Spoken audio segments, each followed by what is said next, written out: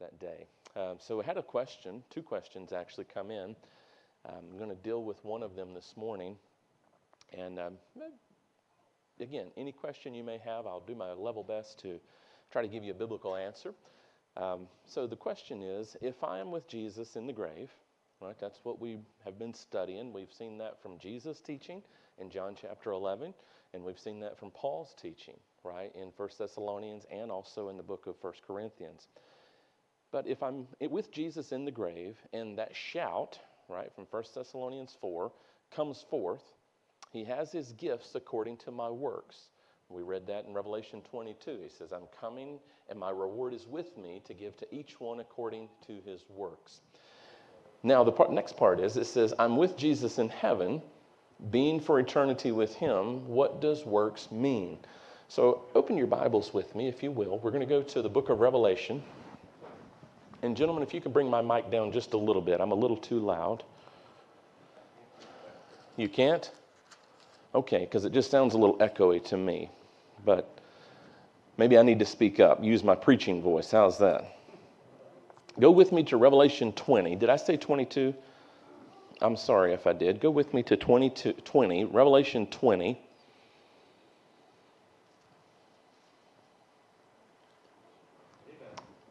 Revelation 20, find verse 11. When you find verse 11, give me a hearty amen. Let me know you're with me. Amen. Anybody needs more time, you know the drill. What do you say? You ask for mercy. We'll give you mercy. All right, let's look at this together. This is in the context. It's the little subheading again that the editors have put in there. It's called the Great White Throne Judgment. Tonight we're going to talk about judgment, but judgment happens really in three phases. God's judgment of all the people who have lived on this earth and those who really have existed in the universe. And I don't have time to break it down right now, but this is really the third phase of God's judgment. So it says, John saw in this vision, I saw a great white throne and him who sat on it, from whose face the earth and heaven fled away, and there was found no place for them. And I saw the dead, small and great, standing before God, and what was opened? Books were opened. And another book was opened, which is the book of life. And so we have this context that there are books that are recording something, okay? And that second book is referred to as the book of life. And in other places, it's referred to as the Lamb's book of life. It's the same reference, okay? And it really is just a record. It's a record of those who have chosen to live for God. So if you had to choose today to be out of the book of life or in the book of life, where do you want to be?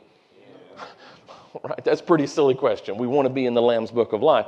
But notice, those who are not found in the Lamb's book of life, it says that their works, they were judged, and the dead were judged according to their what? To their works. And so, just a simple look, if you can use a concordance, or I've had some training with Biblical Greek and Hebrew, so I have Biblical Greek and Hebrew Bibles on my computer, my iPad, my phone. And you look it up, and it's just the Greek word ergon, okay? And ergon is just simply translated as deeds. So NASB, if you look at the New American Standard Bible. So really, when it says that your works follow you, remember Revelation 14, we read last night, that blessed are they that die in Christ. Why? Because they rest from their labor, and what follows them? Their works follow them. So really, it's just a Bible simple way of saying that your deeds matter. What you do matters. Now, please understand this. There is not a single instance in Scripture that says that your deeds, your works, are meritorious. So what does that mean? Well, merit means that I've gained favor.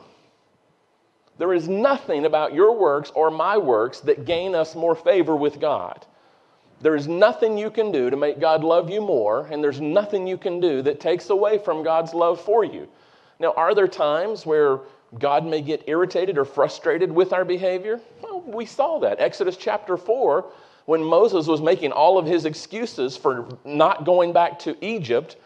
Oh, Lord, I can't talk. Lord, I'm slow of speech. Oh, Lord, you know they're going to try to kill me. I left there as a fugitive 40 years ago. It says that the anger of the Lord burned against Moses. So God can get irritated with our stubbornness, our stiff-neckedness, our hard-headedness. But really, your works are simply what you have done. And James tells us that faith without works, do you know the rest of the verse? Is dead. So here's kind of how it happens. You and I fall in love with Jesus. We love him because the Bible says he first loved us. And he loved us, Romans chapter 5 tells us, while we were yet sinners. And so out of that love response, now that I'm in love with Jesus and I want to live for him, I want to walk with him, right? I want to be his disciple. There are going to be things that happen in my life that I'm seeking to honor God with my behavior. I don't seek to do things to win favor with God. I just want to honor him with my life because I do love him. Do you see that relationship? Some Christians get it backwards. They think, well, let me do all these good things and, let me put my checklist together. And because I can go through the checklist, God's going to love me more. And then when we get that mentality, I'll look, well, it's not Thomas, you're not as holy as I am because you don't do the things I do. So I'm better than you are. Foolishness. Absolute foolishness. It has no place in the Christian experience. You don't look to other people and compare how good you are. You look to Jesus. Amen? And compared to Jesus, how good are any of us? Your righteousness, Isaiah 64 says, is nothing but filthy rags. So what will we have in heaven? Well, the Bible talks about a new heavens and a new earth will be created.